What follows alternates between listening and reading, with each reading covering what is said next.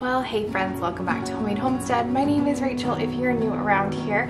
If you've never been into freezer meals before, I highly recommend them, especially if you're about to have a baby or if you know somebody who's going to have a baby. This is a great way to give to that person if you never know what to get them.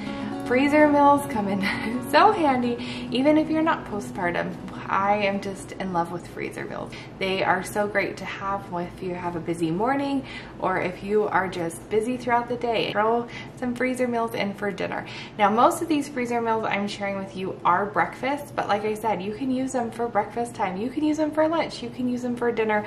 And in between snacks, whatever you need them for. The ones I'm sharing with you today have been just tried and true recipes that we love as a family. I am gluten-free, and after I'm postpartum, I'm typically dairy-free just because my babies seem to be very colicky, and that I found that the dairy-free helps with that a little bit. I did include one bonus lunch recipe just because I was making that anyway, and so that'll be at the end of the video, but let's jump into all this cooking. So first off, I'm gonna start with the good old-fashioned pancakes. These are the best freezer meal.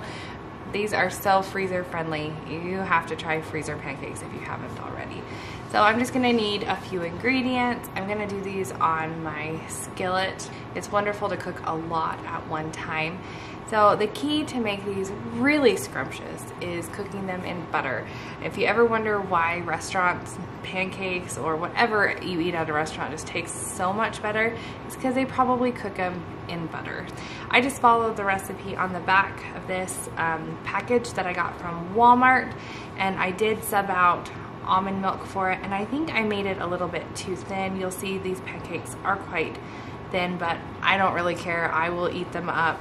I'll make regular pancakes for the rest of the family, but so these ones are mainly for me, and I'm not really picky. It's just food, right? Nothing too serious. I put in some sugar-free chocolate chips, especially the dark chocolate chips. I am a huge fan of chocolate and stuff, so they kind of turned out flat and a little bit misshapen, and I always get nervous when I flip a pancake. Do you guys get anxiety about that? I don't know why. It's just like, get in there and just flip it over.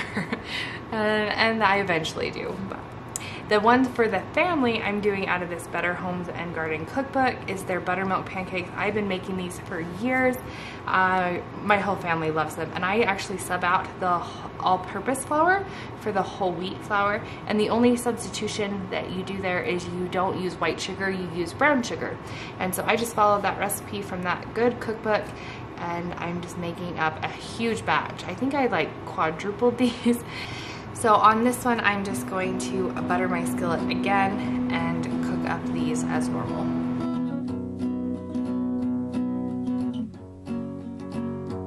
Now the trick to making them not stick in the freezer, if you don't want to layer parchment in between each layer, which you totally can do, put parchment paper in between every single pancake. For me, I'm just too lazy, and I found if I let them cool completely on a drying rack, then they don't stick together because there's not that condensation inside the bags, that no moisture. So the trick, you have to make sure they are cooled completely before putting them in the gallon-size Ziploc bag. But when you stack them, and if they are cooled, then you don't have to worry about layering those parchment papers, and they come apart really easily. You don't have to like thaw the entire bag or anything like that. You can just pop off what you want and put them in the toaster. That is my favorite way to warm these up, and they come across, or they come out nice and crisp on the outside, but warm and just like you freshly cooked them that day. The next recipe I'm gonna do is oatmeal on the go cups from the Trim Healthy Table cookbook.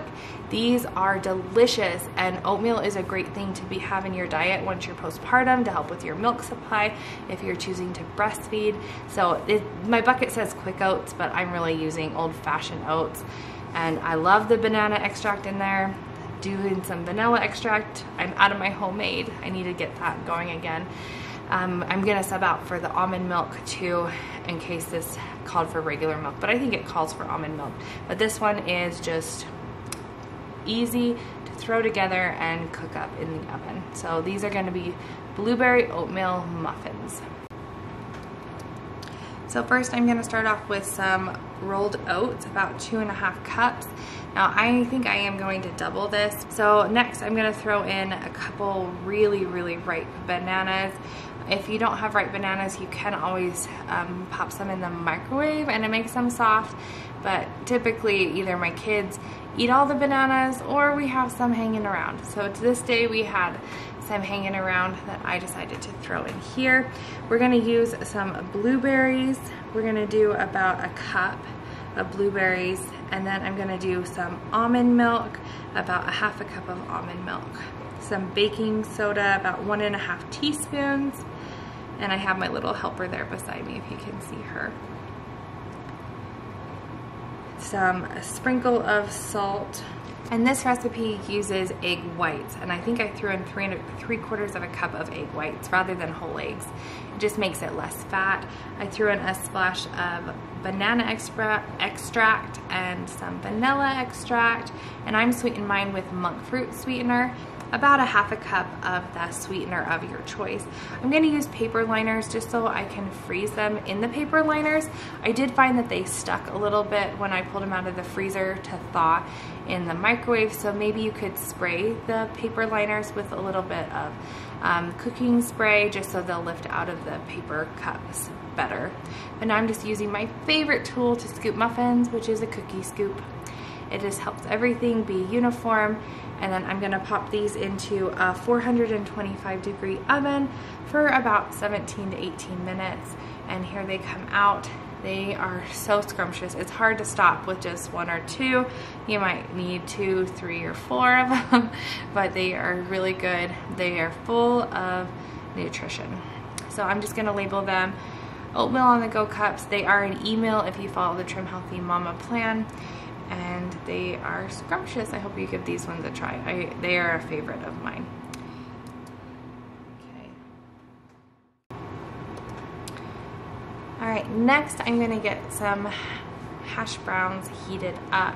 I'm just gonna use these freezer hash browns because I had them hanging around in my freezer, but you could totally use fresh, like homemade hash browns, which I do have a video on how to make amazing hash browns, and I will definitely have that linked above. And this morning I didn't catch it on film, but my pan got too hot, that bar cast iron pan, and it actually started on fire. I didn't know that was possible, but I got it put out really quickly, and all is well again in my kitchen. I'm definitely not a perfect cook by any means, but I do know that if you leave them for a little while in the pan, the hash browns will get nice and brown and crispy. And so that's the way I like my hash browns. So these are just those freezer hash browns. I do actually prefer homemade hash browns, but like I said, I had these hanging around in my freezer. I think I got them on a sale, and so I figured use up what you have first. So I did a couple bags, I think like 3, 4, maybe 5. And so I just cooked them up in the cast iron pan, and now we're gonna move on to eggs. I cooked up a ton of eggs, and in this one I did use almond milk, so then I stayed away from the dairy milk. But if you're gonna sub that out, really make sure that you're using the original almond milk, not the vanilla. I have made that mistake and it does not taste good. And then my favorite way to beat up eggs to get everything so nice and smooth is just grab my immersion blender, and of course season everything, salt and pepper. But the immersion blender does a great job of just getting all the egg yolks and blending them all up nicely. So I would highly encourage you to try using your immersion blender. If you've never used it for this, it's a great way to use it. Once I got all those eggs blended up, I'm going to use my 2 pans just with a little bit of more oil in it.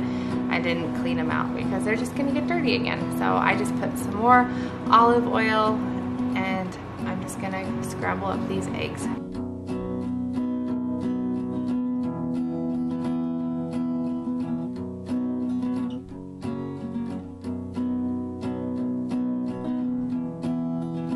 Once those eggs are done, I'm gonna use the same pans again, just kind of scrape out the eggs, all those little bits, and I'm gonna cook up a bunch of breakfast sausage. This breakfast sausage I get from Walmart in their freezer section, kind of in the center of their meat section. There's kind of some freezer bins right in the middle. I don't know a better way to describe them, but they're kind of open to the air, and I just they're only they're less than $2 for those. And I wanted to get it finer and crumbles, so a trick that I found from another YouTuber is put it in your food processor. If you don't want to stay around your stove for a long time, just throw it in there once it's all been cooked up and give it a little pulse. Don't go too long because it'll just turn into like mush. But if you just give it a pulse, it turns into these perfect crumbles. So now I have all my stuff ready to assemble some breakfast burritos. I've got my hash browns, my turkey sausage, my scrambled eggs, my gluten-free tortillas. There's also cheese there, but I'm gonna leave that out. These are really good tortillas, but I would recommend that you nuke them for like 10 seconds just to get them a little bit softer, because I found that they tend to break, especially if you overstuff them. But for the rest of the family, I'm just gonna use these Don Julio tortillas. They're not the huge burrito size, they're like the smaller one. But now I'm just gonna assemble a little bit of egg, a little bit of sausage, a little bit of hash browns, and roll it up. And these are a huge hit.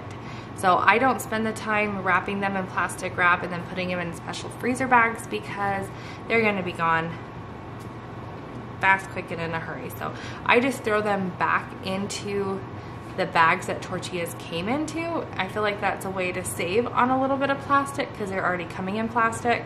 So I just throw them in there. You don't want to leave them in there long because they will get freezer burn. So that's just a little tip there. And now I'm gonna cook up even more sausage. You're probably asking yourself, well, why didn't you just cook all the sausage together when you needed it? But these ones I'm actually gonna do in patties for breakfast sandwiches. So I just take off a piece and try to flatten it the best I can into little patties. They do shrink down a little bit, but this sausage, I don't know, you could probably pick a better sausage that would work a little bit better, but I found that this is great and it has really good flavor.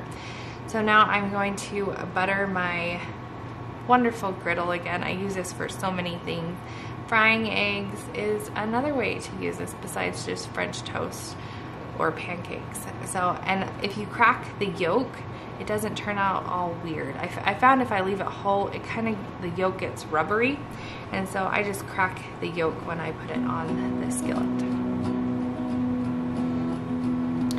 And to melt the cheese, I just put it on top while everything is still hot.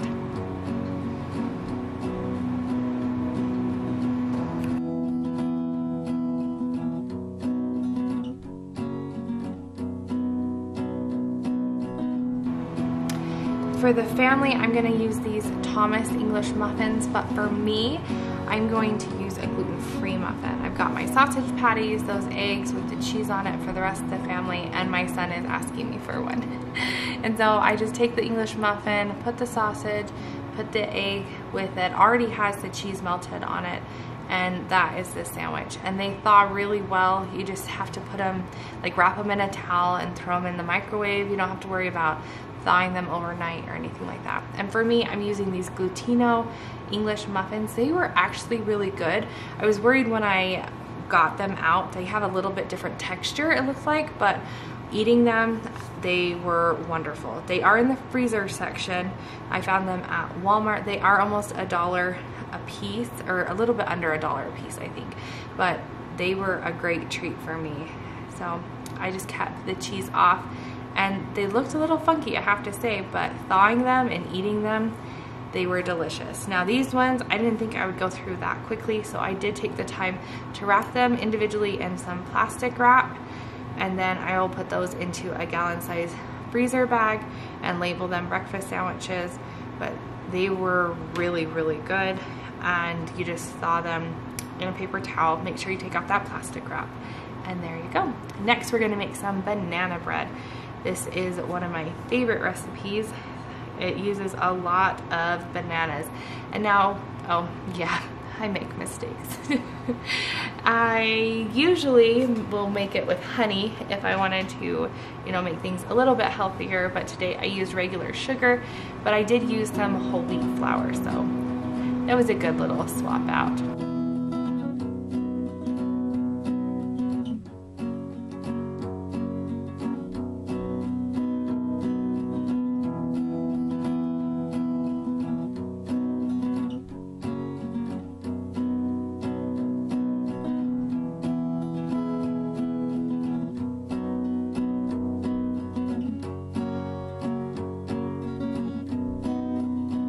This is some cooking spray. My mom gave me actually this bottle. It's not the palm oil that's in there now.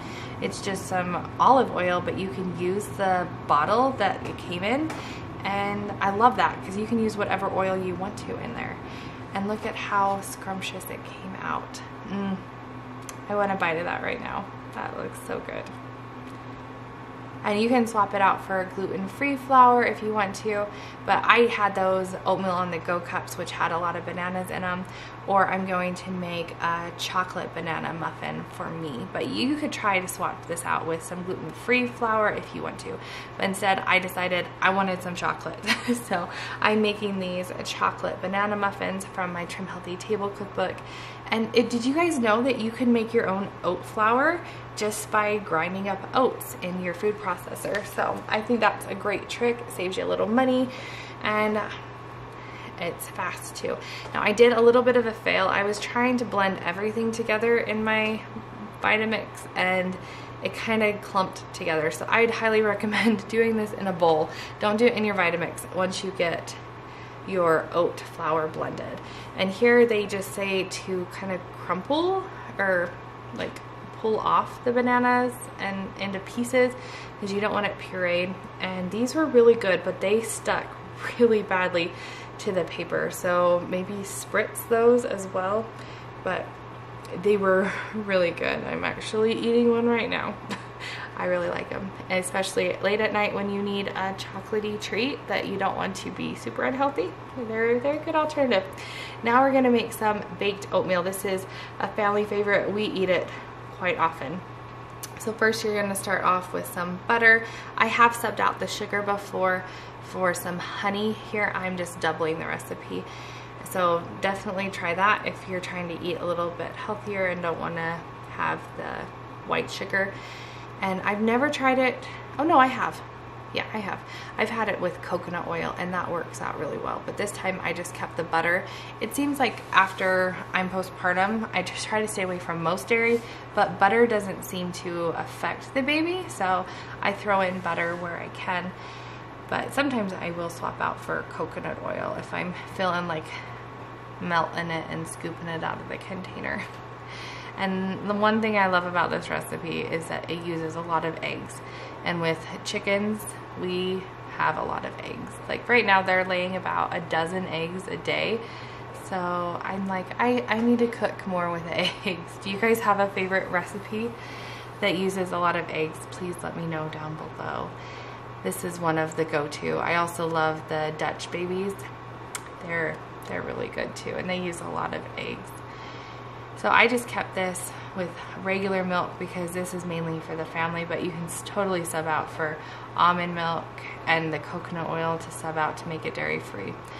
Now I'm using some cinnamon because you want to make these taste really, really good. I've seen people throw all kinds of stuff in there, fruit, applesauce, all kinds of things.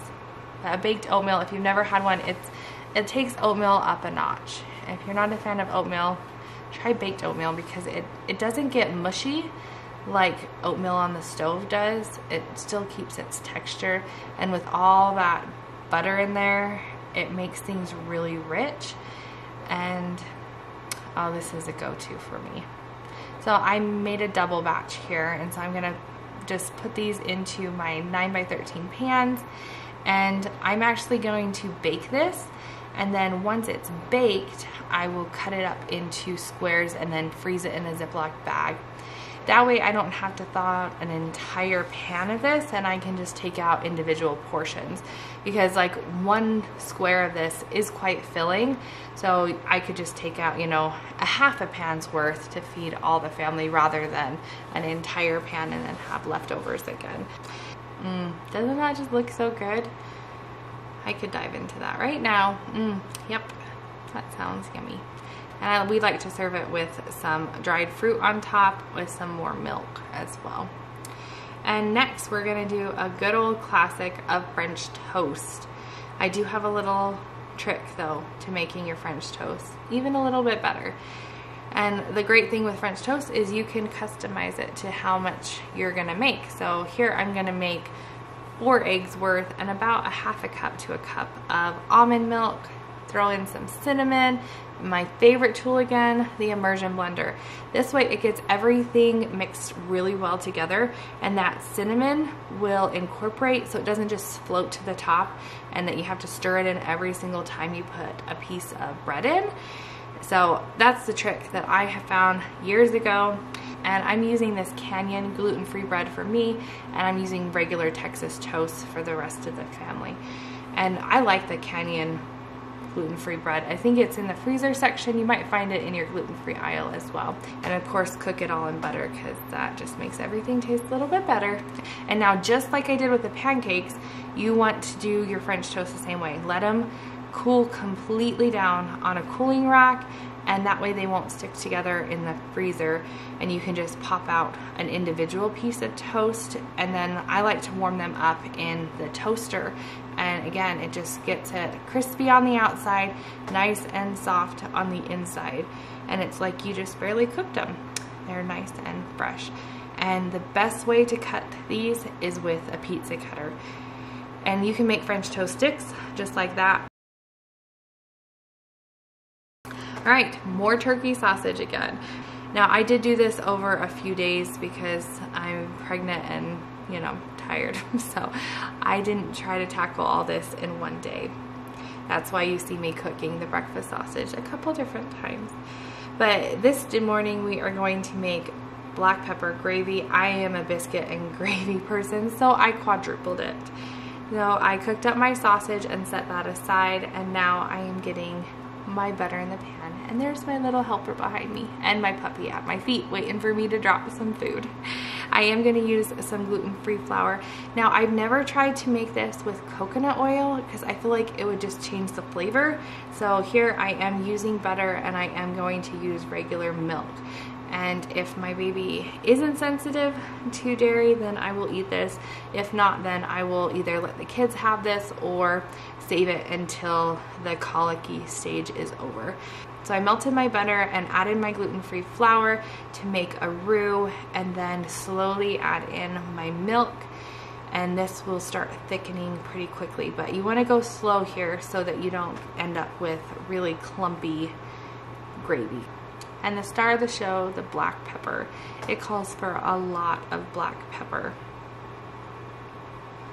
And then I'm gonna whisk this up, and looking at that, I'm like, dang, that pan is nice and full. Maybe I should look into getting a bigger enamel cast iron pan. Yeah, I think so, because I still have to add my sausage in. So I'm going to carefully try to add in that once my gravy has thickened. I am adding all the juices in too, because that is just flavor. And yeah, that looks messy.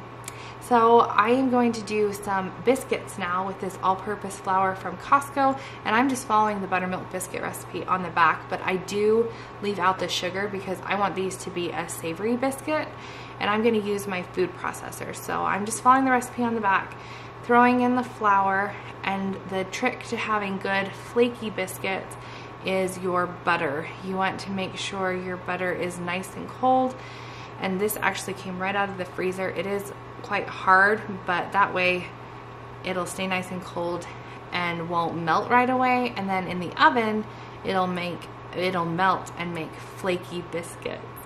So once I got it kind of chopped, I'm going to throw it in my food processor, and then I'm going to process it in there until it's little fine crumbles, and that way it'll just be nice and flaky. Then I'm going to add in my eggs. I added in 4 of those, and my homemade buttermilk, which is just regular. I think I actually did almond milk there with some lemon juice in it. I might have just stuck with regular milk because I did regular milk in the gravy. But I'm going to cook these on some parchment paper to make my life a little bit easier with cleanup. And then instead of rolling them out, I just use my hands, make them into a circle, and just kind of press them down. And then look at how beautiful they turned out, especially for gluten-free biscuits. I thought they were really good. Nice and flaky. And then I'm gonna top it with some of that gravy, and that is just scrumptious. Are you guys biscuits and gravy friends? My husband is definitely not, but me, I'm like, oh yes, I will take some biscuits and gravy. I know it's like a southern thing, but oh, good biscuits and gravy. And the gravy is so simple to make. You know, my mom growing up, she would just use those packets of biscuit or of gravy mix, but I never realized how easy it is just to make some homemade gravy. So my next recipe, we are going to make breakfast sandwiches with croissants. There's a local bakery that makes amazing croissants. I don't eat them, but the family does. I also cooked up some turkey bacon. We're gonna do some cheese, and I'm gonna fry some more eggs. So this one will be for the family, and my husband absolutely loves these. This is one of his favorites that he asks for all the time. So again, I like to crack my yolk there with this shell so that they don't go all yucky and weird. I don't know, that's just what I found that works best. But you could totally fry up your eggs in a pan, but this way I can do a whole bunch at one time. I love how deep yellow the yolks are on homegrown eggs. Isn't that so cool? I always thought that was so neat, especially if I had like store-bought eggs compared to homegrown eggs, and you can see the difference in the yolk. Yeah, I think it's so cool. And they just basically eat our chicken, our scraps, you know, with a little bit of feed, and then you get really pretty yolks. So here I'm going to cut all of my croissants just in half because they don't come that way. You can use big croissants, but here I chose the mini croissants. I feel like that's more manageable to eat. And then I'm going to put my fried egg on each one. And then I took the turkey bacon, and instead of doing a whole piece, I decided to take it and rip it in half because I felt like a whole piece was just a lot for each sandwich. So, and that way it went a little bit further. And now I'm using a cheese slicer and putting just a slice of cheese on each croissant. Now I wanted to show you how I like to wrap these. I wrap them individually, and that way whoever wants to take them for breakfast, if my husband wants to take them to work, he can do that. Or if we're gonna thaw them, I do like to thaw these in the fridge overnight. Now on these potatoes, this was kind of a meal prep for 2 different recipes. So I peeled all of those potatoes, and then I cut some into hash browns and others I cut into cubes. And I found if I kept them in a sink full of water, it kept them from browning. And I was able to cut up a lot of potatoes to this day and not have to worry about them going brown. So I cooked up some hash browns. These are from scratch hash browns. I feel like they just taste so much better than the frozen hash browns. And I'm doing a layer on the bottom of each of these 9x13 pans. I did this as a separate video too, this breakfast casserole dish, as a $5 dinner because it's super frugal. I got these potatoes on sale. I think it was 99 cents for 5 pounds of potatoes, and I don't remember how many I cut up. I think I did like 50 pounds of potatoes. I cut up a lot of potatoes, but it wasn't just for these hash brown, these breakfast casseroles. It's also for breakfast bowls, which you'll see in a minute. But I decided to top them off with some chopped bell peppers and some chopped onions. I figured I could try to sneak in some more veggies into my kids this way, and they didn't even complain when they ate one of these just the other day. So I really like them. It adds a little more flavor. And here is some of that turkey sausage that I cooked up and did my little trick of putting it through the food processor. And here I'm going to crack a whole bunch of eggs and get them going. I think I do a dozen per pan, so it's a great way to use a lot of eggs. You can sub out for a non-dairy milk, but here I am doing this for the rest of the family, and I'm just doing a regular milk.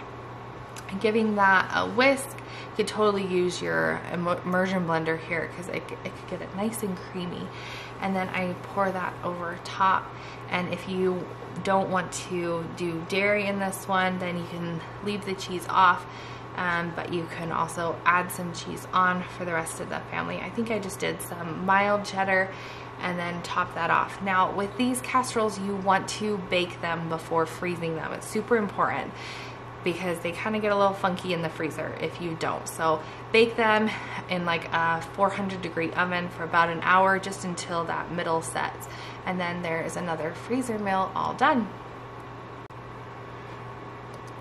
All right, for our next one, we are going to do breakfast bowls. Now, I got these containers off of Amazon. I really like them, except for one of the lids cracked because of the temperature. I put these in the freezer just to like freeze the potatoes, like flash freeze the potatoes so they didn't like all clump together. And it worked out really well. I did them on a cookie sheet and then threw them into these individual containers. I think I have about 20 of them. You can reuse them, they're microwave safe. I really am enjoying them, except for that one lid that cracked. But I did cook up a whole bunch of eggs, just scrambled those. I have some turkey sausage that I crumbled again in my food processor, and some cheese on top is what we're gonna use. So in each one of these containers, I have about a potato or two that are in cubes in the bottom, and then I'm going in with a half a cup to a cup of scrambled eggs. And my husband loves to take these to work, and he says they are extremely filling and a whole lot of food. He can't normally finish a whole one, so maybe I should have gone a little bit less on the portion, but I did go in with another half a cup of the turkey sausage per container, and then I'm topping them off with some shredded cheese. You could put salsa or anything like that on these, hot sauce, but oh, they are so good. I just would leave the cheese off of the ones that were for me. And now I'm making a whole lot of lunch burritos. In this mixture, I have rice. I actually use some of our goat, which we are loving. We raised goats this last year. So this is some goat meat that I have cooked up. I did a whole lot of pinto beans in my Instant Pot and a bunch of canned green chili. That adds such a great flavor to it. You could add some spices, some salsa to it, but I am using cookie scoop. It gives a great portion per tortilla, and then I'm going to top it off with some cheese. Now for me to make these gluten-free, I would use one of those Mission gluten-free tortillas, and then I just leave the cheese out. But my kids ask for these all the time. I decided not to individually wrap these ones because they are going to be gone so quickly again. And here I'm just showing you how I like to fold these tortillas. I know everybody kind of has their own way, but I feel like these are better than the frozen burritos, and I feel like healthier too, because you know all the ingredients that are in it, and you can totally change this up to whatever your liking is. You can make these just bean and cheese if you don't want the beef in there or the goat meat. And because I know they're going to be gone quickly, I don't wrap them in any plastic wrap. I just put them back into the bags that the tortillas came into. And I made a whole lot of these. I think like 50 of these burritos, and they're loved by all. Well, I hope that inspired you to make some freezer meals. Fill up that freezer and have them there at the ready. I hope you guys are having an awesome day wherever you are, and we'll talk to you again real soon. Bye-bye now.